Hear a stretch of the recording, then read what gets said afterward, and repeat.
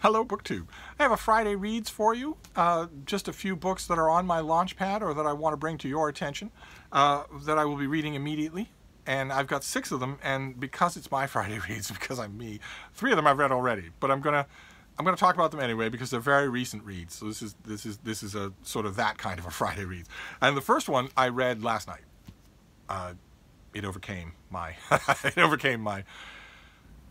better sense, and I just prioritized it over everything and read it again. And this is The Man in Lower Tent by Mary Roberts Reinhardt. I'm on a huge murder mystery kick in 2020, and I just found this at a Brattle yesterday, and it was just calling to me, and I had a whole bunch of other stuff I had to do. It only took an hour, and I loved it.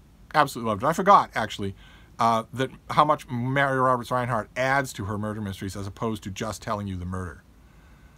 Just setting up the mystery and narrating it. There's lots of character work involved, lots of atmosphere. I forgot about that, and I certainly forgot about it in this book because I've only read this book once, and it was a long time ago. I loved it, absolutely loved it. Can't wait to get more Mary Roberts Reinhardt. Now this next one is something that I've already read, but I haven't read this version. This is also from yesterday. This is The Idiot by Dostoevsky, but this is in the Peviar and Volkonsky translation. I just recently reread The Idiot in an English language translation by I want to say Constant Garnett, but I don't think it was. Well, anyway, I recently read an older English translation, whereas Peviar and Volkonsky are the hotshot modern superstar Russian translating duo. And I don't think I've ever read their translation of The Idiot. So this counts as a book that I have read, much like the Mary Roberts Reinhardt, but I'll be reading this tonight, tomorrow.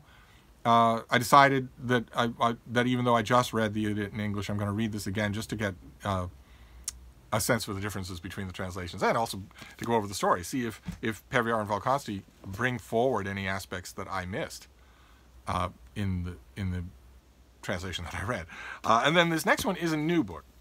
This isn't out yet. We saw it on this channel, I believe. This comes out on March 3rd. The first Tuesday in March is a massive release date for books, and this is one of them. We saw it on this channel, and I read it, and I was tremendously impressed. I loved it. And it's this. It's Every Drop of Blood by Edward H. Horn, about Lincoln's second inaugural, but about much more than that. I mean, the famous speech is the linchpin of the book, but it's about much more than that. It's about the incredibly contentious atmosphere in which Lincoln ran for re-election in the middle of a civil war and won. And what a lot of people thought about him, it shows you, it's my favorite kind of Lincoln book because there's no hagiography. There's no rose-tinted lens looking back at the slain martyr of freedom. Instead, it's Lincoln as president, seen by his contemporaries, positive and negative, mostly negative. A vibrant, amazing portrait of not only the man, but the era. I just absolutely loved it. So of those of you who are Lincoln fans, there are probably quite a few of you who are bigger Lincoln fans than I am. And Civil War fans, you have to read this book. Just have to. So I strongly, strongly recommend it. It will be in your bookstores in early March. And then we'll do 3 that I haven't read yet. And this first one I'm gonna bolt right down. I know I'm gonna like it because this author never lets me down. And this is Charles Finch. This is his Charles Lennox Mysteries. This is The Last Passenger. This is the finished copy. And this continues, might even conclude, a batch of books that take us to the main character. Charles Lennox is a private detective in London. And in the Victorian era, and there's been a batch of books that take us to his earliest days, because the series itself starts off when he's already an established figure, and these take us back to his earliest days. They show us him learning his craft, meeting some of the key figures in his life, some of the early relationships with some of the key figures in his life. They're really, really good. I wish more established series murder mystery authors would do stuff like this.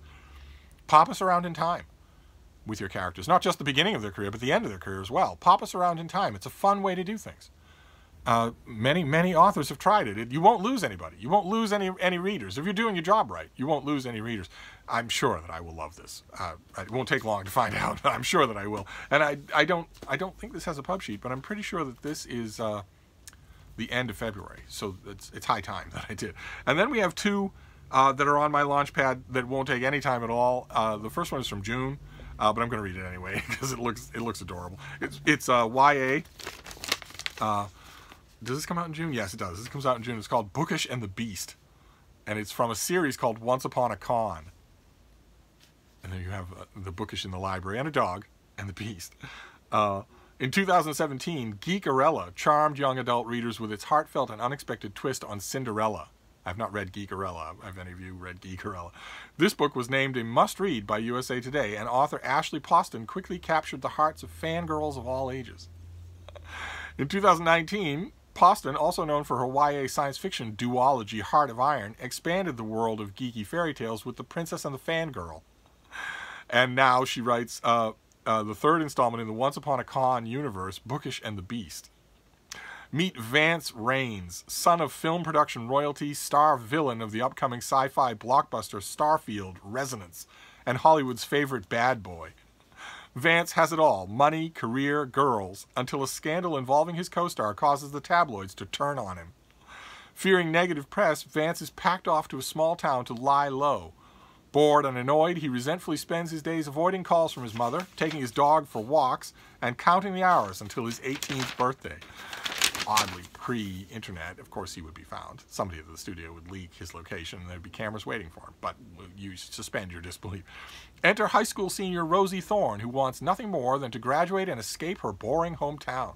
One afternoon, after following a lost dog to the empty mansion at the edge of town, a frazzled Rosie comes face to face with her celebrity crush, the cool and off-putting Vance Raines.